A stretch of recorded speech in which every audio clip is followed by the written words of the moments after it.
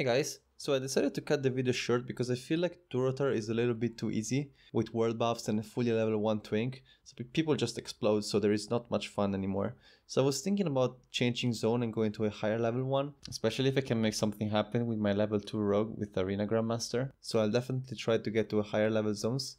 And I'm also sorry that this video took so long, but these kind of videos require so much preparation that it's not that easy to make them. So I'm sorry that it took such a long time. And if I'm gonna get to 1000 subs, I'm also gonna make a full level 1 Twink guide. So if you're interested in that, definitely stay tuned. And thanks for watching guys, and see you in the next one.